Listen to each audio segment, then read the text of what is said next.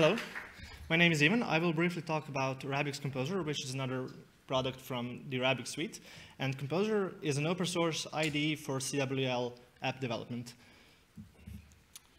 So with the Composer, we wanted to take the code of CWL, which can be very cumbersome to write. It can contain tens of thousands of lines of code. And we wanted to bring it to a graphical editor which works as an IDE on your local development machine. So the thing is that when you are running CWL apps in production, and you're running it on a large data set, you usually do it in the cloud.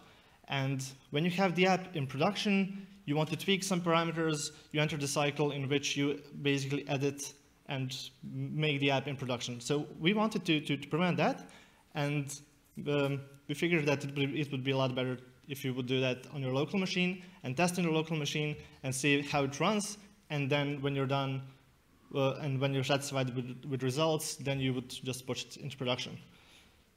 So with the editor, we are focusing on local development, and that enables us to practically enable you to reference CWL files amongst themselves when you're developing workflows and tools, and you can obviously work on multiple applications at the same time and switch between tabs in the editor. So you can edit two workflows, for example, if you include one in another, and you can see the changes right away. So one part of the Composer is command line tool editor, and the tool editor is basically a large form in which you enter the data that your tool needs. So it consists of a document overview in which you can see your inputs, base command, Docker image, outputs, hints, and whatever you need in order to describe your application. Whenever you select any of those items, you can open it in detail view in something that we call Object Inspector, and there you can tweak detailed parameters and data. We have a command line preview, so you can easily see how your whole command line tool will be generated into the actual command line command. It is color coded, so you can see which ones represent inputs, which ones represent outputs, what are the arguments.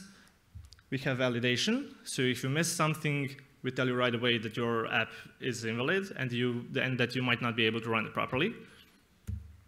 We have test data editor, so you can basically test the command line with your own data and tweak the parameters and see how it will behave when you run it. One part of the CWL are expressions, and you need a way to edit expressions which are mostly JavaScript. So we have a way for you to type your expressions and see how to evaluate in real time, and browse through the job variables and your basically runtime context. And obviously for everybody that wants to use code, we have a code editor in which you can tweak all the details of CWL if you know what you're doing, basically. Another big part of the Composer is the workflow editor, which is a graphical representation. It is the graph representation, actually. So it consists of connected nodes, which you can drag around and tweak them, and move them around, insert new ones.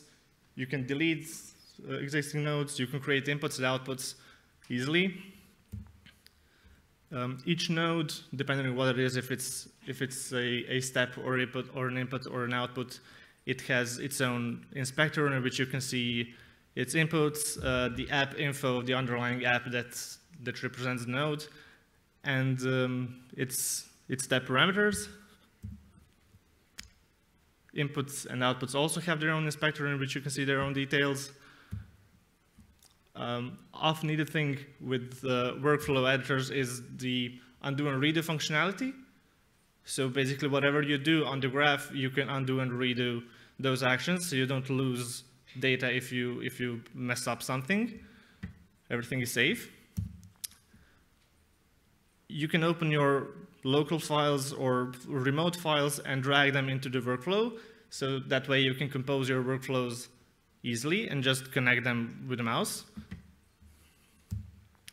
And those workflows that you make, you can export them as SVG, which is often requested for marketing purposes. And one of the important things is integration with 7bridges platform instances, which you don't have to use, but in case you use either 7bridges platform or Cancer Genomics Cloud or Batic, which is a pediatric cloud, you can connect to them, use public apps, use your own apps. There are over 250 public apps available for use. You can publish your local apps to the cloud, and you can combine your remote apps with your local apps and embed them and run them in the cloud. Next up, what we're working with is integrating Rabix Executor that my colleague talked about right now. So you will be able to run your local workflows right away on your machine in the IDE. So you don't have to run them on the cloud. You can see the result right away. And we hope that during the next few days, we are going to release something that we will call a release candidate. At the moment, we are in phase of public beta, which you can all download from our GitHub page, which you can find by searching for Rabix Composer. Maya will take over. Thank you.